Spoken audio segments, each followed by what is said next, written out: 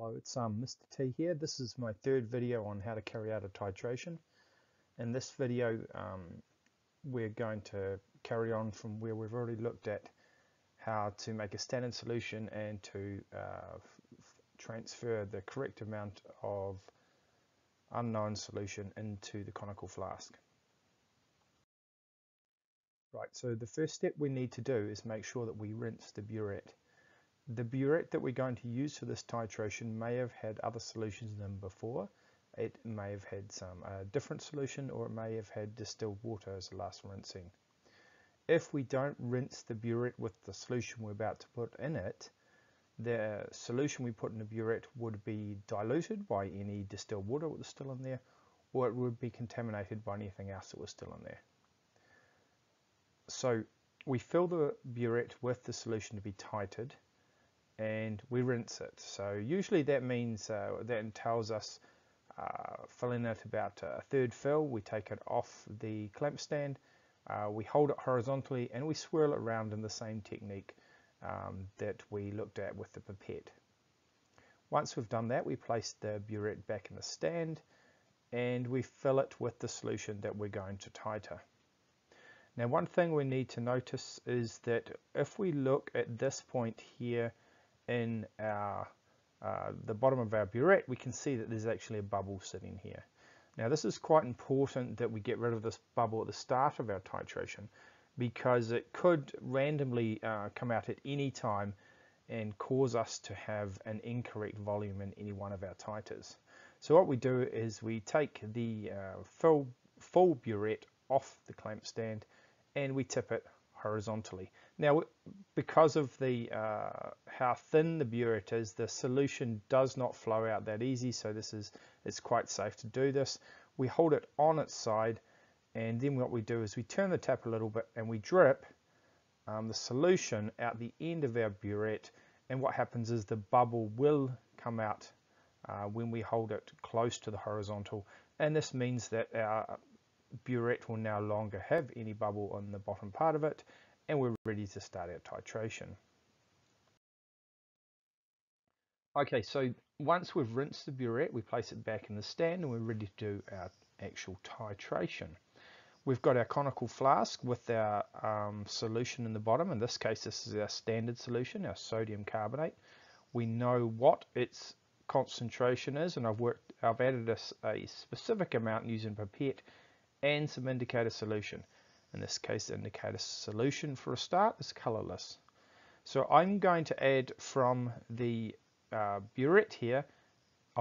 First, I'm going to take the initial volume, which is 4.0 millilitres.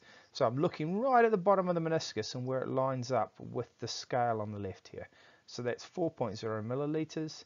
I'm going to add the acid that's in here until I see a change in the color of my indicator here. When I see the change in the indicator, it means I've added exactly the right amount of acid to neutralize the base. We have a ratio of moles that are going to cancel out each other, and we'll have neutralization. At that point where it changes color, that is called the end point. Okay, when we reach this end point and change color, we again read the volume. So the volume here at the moment is halfway between these two lines on the scale on the left here. So I'm going to measure that off as 19.5. So now I know my initial and my final, I can work out what the titre is, or the difference between the initial volume and the final volume. Now we have to take care, the very first titration we do for any specific titration or overall experiment we're going to do is going to be rough. What usually happens is when we notice the color change, we've already gone past the end point because we weren't expecting it. So our initial one is rough, and we're going to use this as a guide to help us with our further titrations. Just a wee aside here, this pink color here is usually associated with phenolphthalein, and in this case, however, I've had an acid go into a base, so it shouldn't really go pink, but that doesn't really matter. Right. Okay, so how do we ensure that we're going to be precise when we actually carry out titration?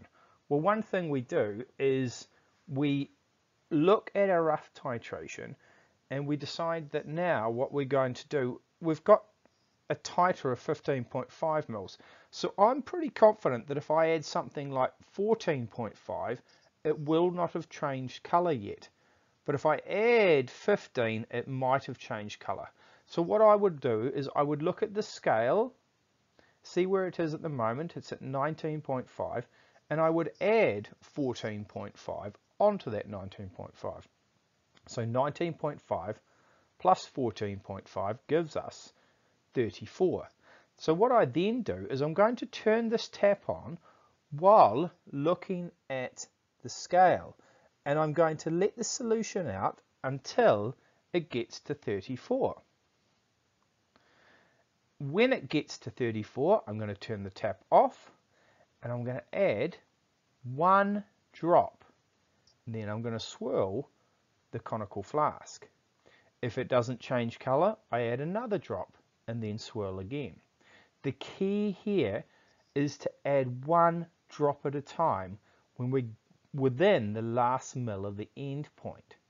This will make our measurement of the titre extremely precise and will give us a value that's very close to the true value.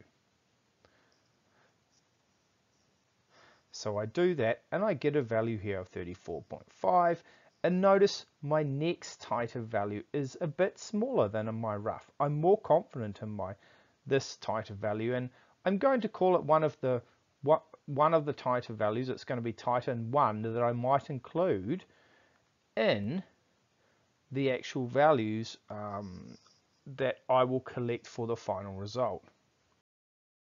Now, how do I ensure that the values that I get from my final result are accurate and close to the actual value? Well, I do that by finding concordant results, or 3 concordant results.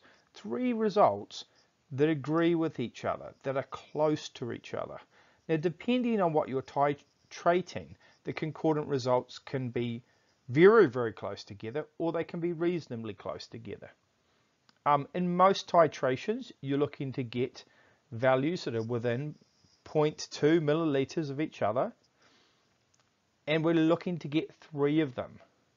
So I would continue to titrate my results. So if you look here, I carried out 5 titrations, and it wasn't till when I got to the 3rd and 4th titration, I must have made a mistake here, and it wasn't till the 5th titration that I ended up with 3 results that were agreeing with each other, that were concordant within plus or minus 0.2.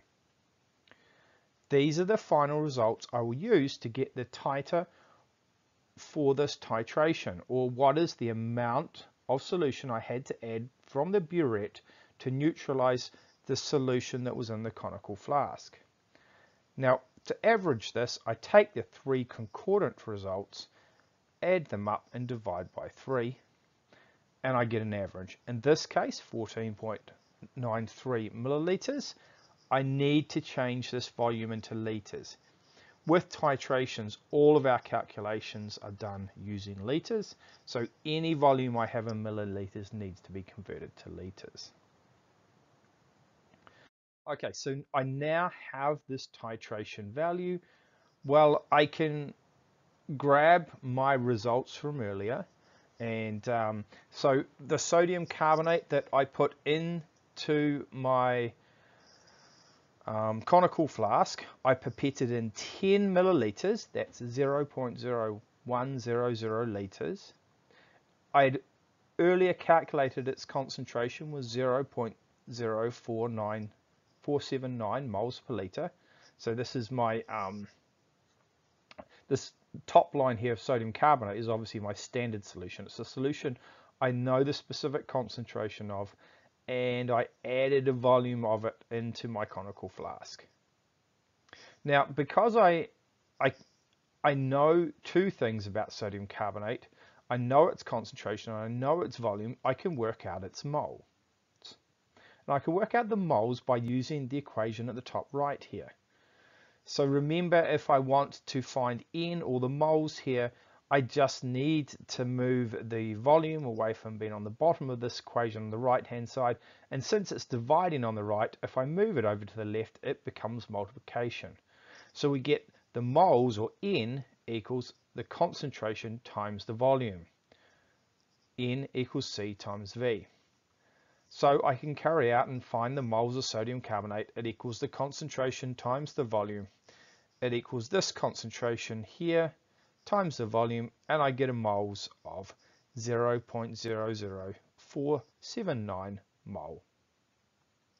Okay, that's cool. I've now worked out the mole of sodium carbonate. Now this is where the magic happened, the next part.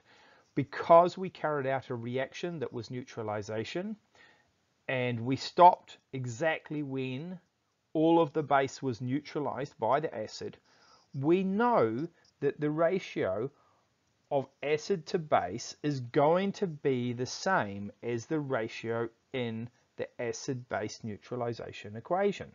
Now that will always be given to us, it's at the top here, and we can see the ratio of the moles by looking at the coefficients in front of the acid and the base. We can see here that 1 sodium carbonate reacts with 2 hydrochloric acids. So the ratio is 1 sodium carbonate to 2 hydrochloric acids. If I had 10 sodium carbonates, I would have 20 hydrochloric acids. So I have twice as much HCl as I do NaCO3. So what I can do here is I can say, well, if I have sodium carbonate here and I know its amount, I know I have twice as much hydrochloric acid. So I multiply this by 2 to get twice as much, and I put that value in here.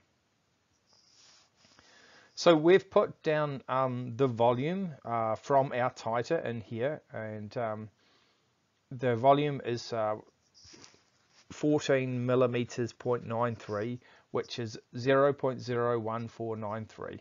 And I now know the volume of my hydrochloric acid and the moles of my hydrochloric acid, so I can find the concentration. And that's what I wanted to do. Hydrochloric acid was my unknown solution. I didn't know its concentration accurately. I had an idea because I was told at the start of the experiment. So now I can find it accurately by by dividing. The concentration is going to equal the moles of hydrochloric acid divided by the volume of hydrochloric acid. And I get this answer of the concentration equaling 0.0642 moles per litre. So that's basically that. Most of the calculations done. We've found out what the concentration is in moles per litre. However, one more step. If we want to check that the data we have is correct with some information we might have at the start. So often what we want to do is we want to also have our concentration in grams per litre, so we can compare against products that have stated their concentration. And often when we buy products from stores, they give us the concentration in grams per litre. So although chemists work mostly in moles per litre, we need to change it in grams per litre if we're going to look at any commercial products. So to change something to grams per litre from moles per litre, we just multiply by the molar mass. So in this case, the molar mass of hydrochloric acid is 36.5. Remember, that's the atomic mass of chlorine plus the atomic mass of hydrogen, which is 35.5 plus 1, because that's 36.5. So if I want to find the concentration in grams per litre, I multiply this concentration in moles per litre times the concentration in grams per litre, and we get the solution as being 23.4 grams per litre of hydrochloric acid. So I've got that number now, and if I go and look on a bottle of hydrochloric acid that I bought from the local hardware store and it said it was 25 grams per litre, I can say, well, you know what, what I've worked out is the concentration you stated is slightly less, but it's very close. So I'm kind of happy with what I've done, because it's an answer that agrees within a small amount of error, but also maybe they're over-representing the strength of their acid. So that's titration calculations done. I hope that's helped, and don't forget to go back and look at the other videos I have on how to use a pipette and how to make a standard solution. And if you like these videos, go and look at the other ones that I've done on organic chemistry and see if that helps. Okay, thanks for listening.